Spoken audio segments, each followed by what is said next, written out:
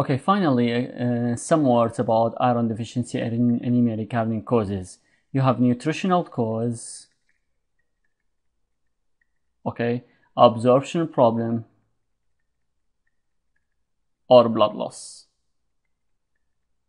Okay, nutritional, this is the most common in children. Decreased intake,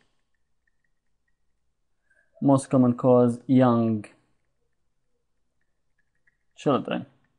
Okay, absorptions like celiac and post gastric surgery. Blood loss, GI loss or non-GI. This is like menorrhagia in women. Okay, GI loss, we can divide it into if it is young child or adult or elderly. Okay, now you will tell me. Regarding child, here you will put Mickels. Adult, peptic ulcer disease. Elderly, cancer, or could be polyp, cancer colon.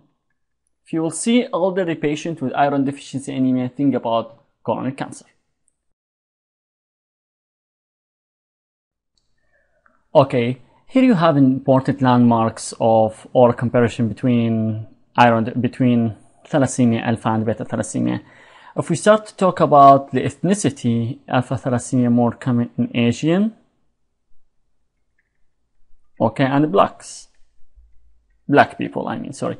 This is Greeks, also in black people, okay, and Italian. Mechanism, this is gene deletion.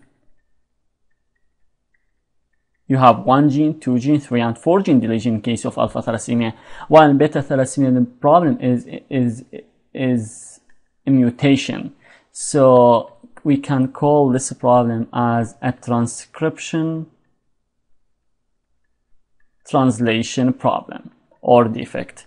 We will talk about this in detail in biochemistry.